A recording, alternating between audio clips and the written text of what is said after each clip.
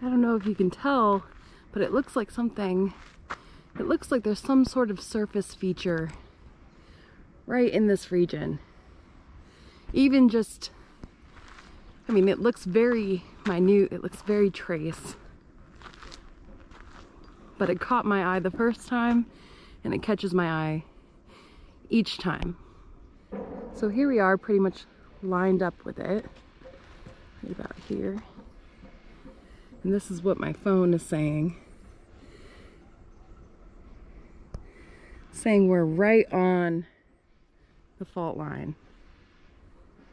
Got the notebook, got an apron for different rocks to hold on to. Probably not going to use that. Got Brunton, shout out to my professor, Professor Vendrasco. That's for sand samples, a basic trowel, and a one of those foldable shovels. I think it's a tactical shovel. All right. X marks the spot. So this is almost solely for the soil sample. This is a really difficult spot to start trenching, I would think. Not really necessarily because of the vegetation, but because of where it is. It is right off the trail. There are people. I don't want them to think I'm up to something weird.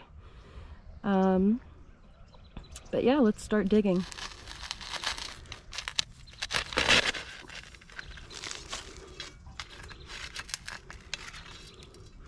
Ooh, what kind of spider is that? Hello, sir. Not trying to disrupt. I'll move you.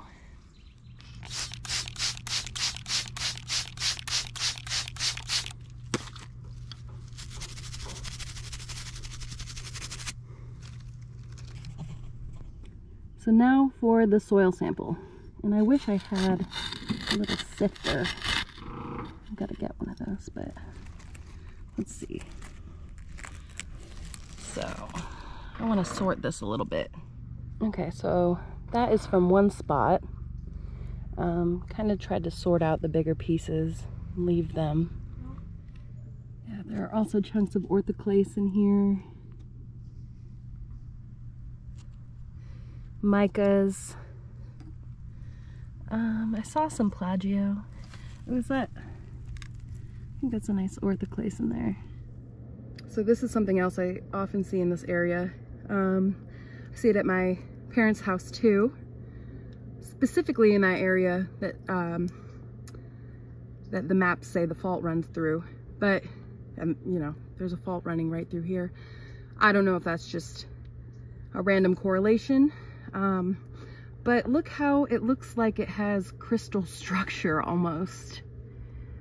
I don't know why it's eroded that way. It's like it's got, I don't know, it's like it's got cleavage. But it's very cool. I wonder if that has anything to do with being in proximity to the fault or just the way erosion is working.